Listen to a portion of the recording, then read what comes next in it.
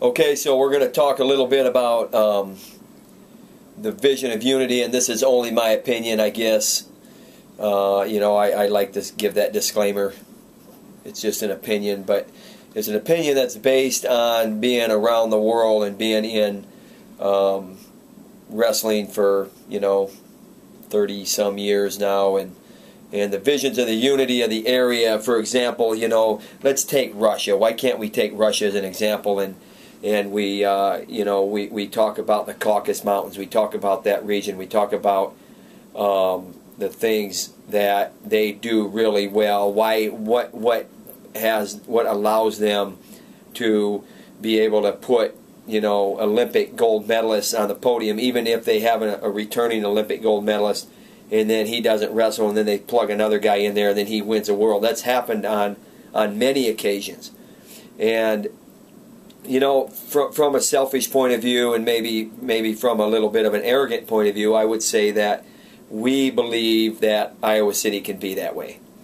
And the first step to that is Eastern Iowa Wrestling.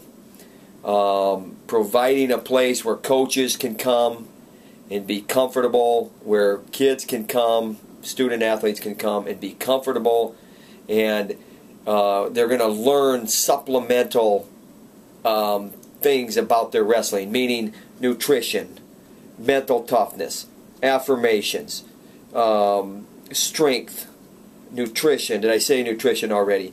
Conditioning, endurance, all the things that matter to wrestling. And what we want to do is we want to provide that information to them. Number one, we want to provide it on a physical level. And number two, we want to provide it in at an educational level.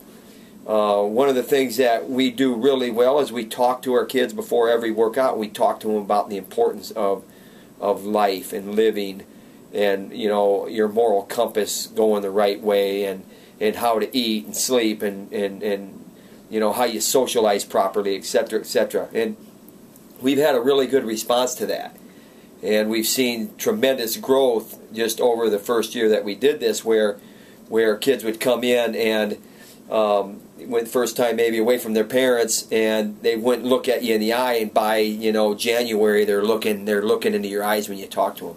That means a lot to me, and that's what we're after here. We are after being able to do what the Russians do in the Caucasus Mountains, in Chechnya region, in Dagestan, places like Khasavyurt, places like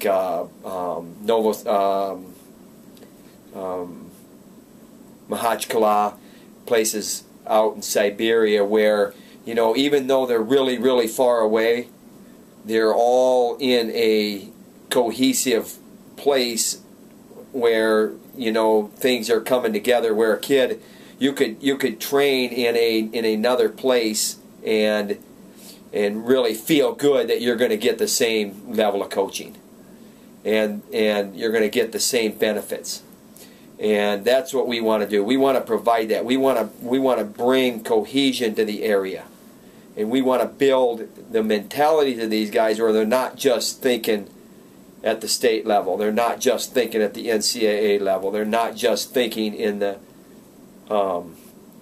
world level, but they're thinking from the Olympics to the Worlds, to the NCAAs, to the state tournament, and then into your youth tournaments and things. The mentality, it seems like in this state especially, and in this region especially, it's they don't want a lot of crossover. Coaches, quote unquote, don't want a lot of crossover because they don't want their athletes confused. That's hogwash.